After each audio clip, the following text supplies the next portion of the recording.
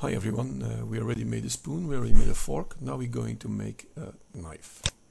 This tutorial shows you, we start with the cube, this tutorial will show you in a quick way how to do it. This is not a standard one, we face selection, right click, bring it down up to there somewhere, we bring that up just above the line, okay, and we right click and we bring it to this.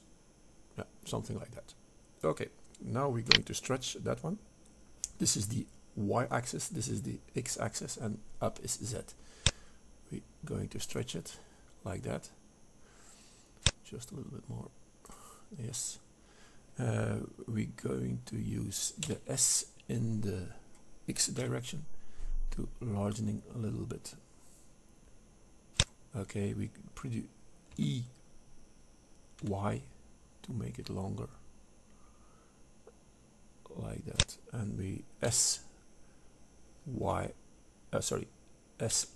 to shrink it in that direction. This is later on to put probably too small, so we're going to lift it a little bit, right click, shift right click, and we make it a little thicker, otherwise there will be nothing left. This is the handle. Okay, on this side we're going to stretch EY to there, left mouse click, S in Z direction only, because we want to hold the knife over the whole edge. It's probably better was smaller. Yeah, good. Now we're going to put the blade on, EI, and we make it up till here. Just left press, and now S in you can see over here, you can see over here which direction you have to switch.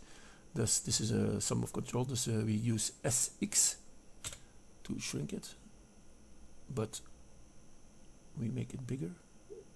Yep, we so much a little more like that, and we position it right. This has to be straight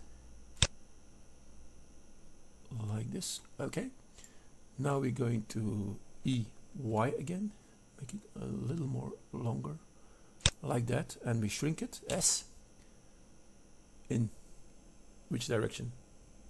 The X direction. Yeah, something like that, and we reposition it again, this in line with the other one. Okay, good. This is for the knife. Okay, no, it's not that good, but well, okay, we'll adjust it in a few seconds. We go to selection tool, edges, or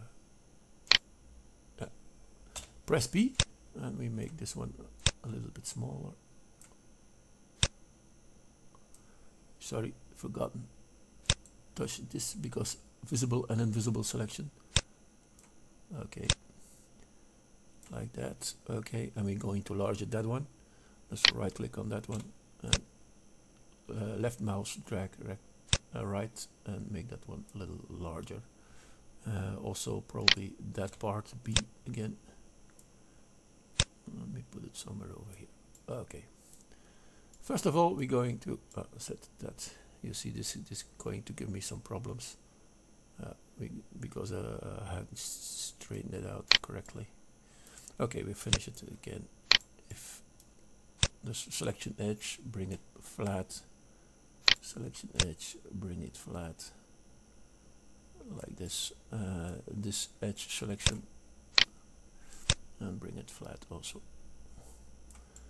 Okay, this is good. We go to the edge selection, left mouse click, and we press shift in while we clicking on every edge we want, and these edges will be make a little round.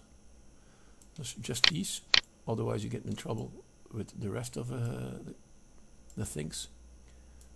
These we can also select, and it's probably better that we switch out, otherwise you get in trouble later on. Okay, Control B for bevel, and if you're at that position, turn. So, and the more you turn, the more realistic the edges will be. We press and it is done. You see, you have a very nice pre-cut. And we do the same over here. Just I'll switch it off and I'll select them now. Just right click on that one and we turn underneath, shift right click on that one. We go to B, Control B again, and we bevel it like this. But you will see that it's a big bevel, so yeah, good. Now we have two more to go. We have one over here, right click, Control B, make it large, and now roll in the middle with the mouse a few times, not too much, otherwise you have a lot to select. And the same over here, right click, Control B, and roll. Be sure that you leave some at the top. In a few minutes you will see why. Okay, now what we're going to do is we're going to put the edge on this side. So we use the face selection tool for that. Just left right click on that one, and we use the shift. We pressing the shift for the whole procedure. Thus we right click on every face that we have over here. Turn a little bit. These also selected, yeah, and we select that one also. Now what we're going to do is we're going to shrink it, and shrink it in Z direction. So we press SZ and we go down. Pay attention that you don't go too deep, otherwise you get in trouble and you get an overshoot. You can make it smaller like that. Okay, this is rather looking nice, you see? Good. The only thing now left is, and that's what I told you a few seconds ago, pay attention to that one, that you don't go too thin, otherwise you get in trouble. Edge selection, and we select right click that edge, Control B to bevel it. And let's hope he does it, but it is not too small. Do it again, sorry. A little further out, Control B. But this is rather difficult to select. Yeah, it's too fine now. See, if you got too fine, he won't do it. You saw that, but this is too much.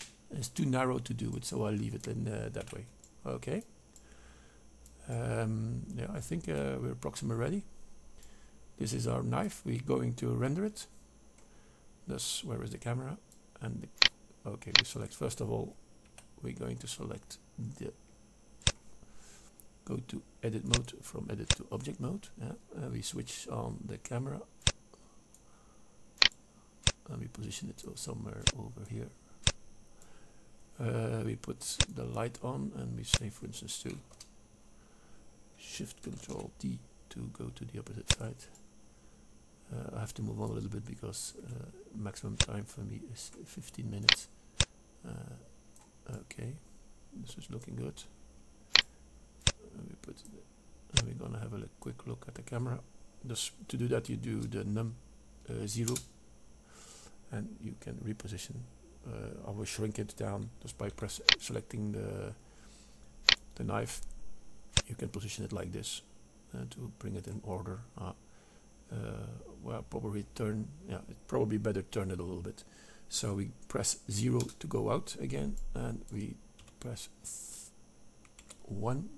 And we will rotate the R to rotate a little bit like that. Press 0 to see if it is okay. Yeah, it's look nice. And now we're going to render. You can give it a color, or the light is too much in the front, so but you understand what it is, so I think I don't have to explain that again to you. Let's say 0.5 and the other one. Leave it again. Render it. See what's happening. Okay, this is looking rather nice. Thank you for watching. If you like it, please like my channel. Bye.